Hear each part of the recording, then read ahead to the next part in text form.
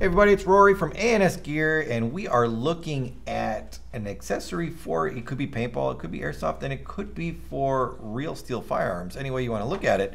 We're mostly about paintball and airsoft here, so we're going to kind of stick to that line of query. This is the Strike Industries linked curved foregrip. So we've got the blue line and the FDE line right here.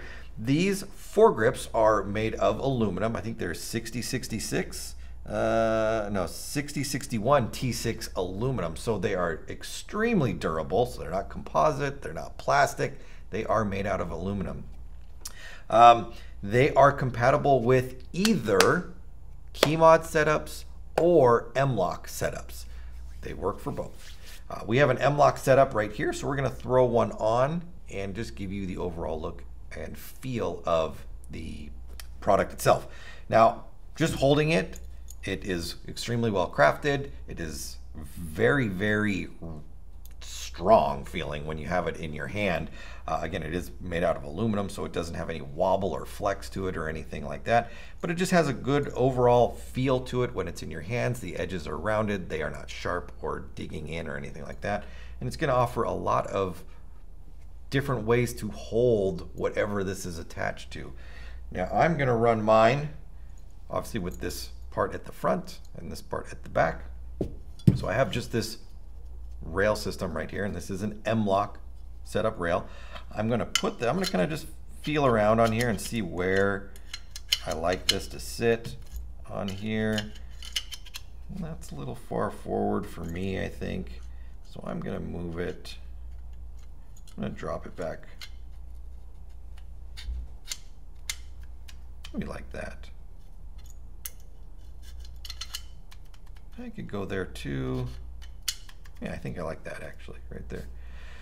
So when you set up this this M-LOK system, these are the mounting brackets that are on here.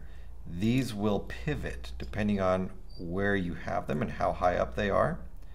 So we want to always start with the bracket in line with the setup right here. What's going to happen is I'm going to set this up on here like this, and then I'm going to back the screw out. And what that's going to do is it's going to lift the bracket up inside of there as I'm unscrewing it. Kind of like this. As I unscrew, the bracket is going to move further away, and it's going to allow it to, when I turn it the other direction, rotate and lock into place through here. So you can see the shape of this little bracket right here, this little screw. It's going to slide up through this slot that's cut in here because I have it in line with it. And then when I rotate it the other way, it's going to go from sitting like this to sitting like this and lock itself in place. So I want to make sure that I have this down right now. You don't have to have it down, but I start with them in the down position like that. I find my spot where I'm going to set it up, and then I just look inside and I watch it. As soon as it has lifted up high enough to clear the tab on the inside, I'm going to rotate it the other way, and then I'm going to tighten it down like that. So by backing the screw out, and get my Allen key out, by backing the screw out or unscrewing it, I'm not actually backing the screw out, I'm keeping the screw in the same spot, I'm just unthreading it, which causes the other piece to raise up. As soon as it clears it, when I start to tighten, that piece will rotate and then it will lock. When it rotates, let me show you with this one. Right now I'm backing it up so that it lifts up. When I rotate it, you can see it rotating right there. Because of the way that it is shaped, it cannot rotate any further. It can only rotate between being in a position where it can pass through the slot or a position to where it locks on the slot. So that's how you do it. You back it up from the pass-through position. Once you get it to a point where it can clear the thickness of the slot, you rotate it the other way and then tighten it down, and it drops down and locks itself into position. So that's how that works. It's a very ingenious setup in there. I'm going to back this one up and then tighten it down.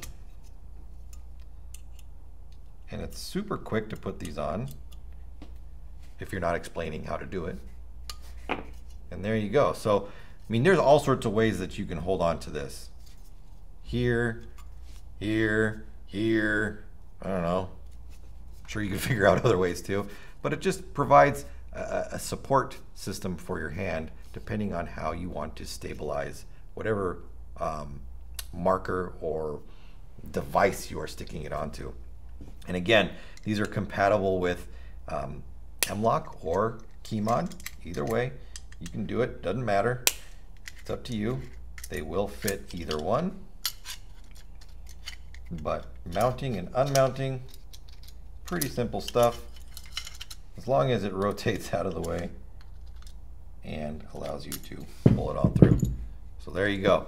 Link curved foregrips in two different colors right here. We got the blue line and the FDE line. They're from Strike Industries. They are durable, they are rugged, they are easy to mount up. They are for M-LOK or KeyMod. Either way, get them on your guns. Give yourself that extra support. Get it at ansgear.com.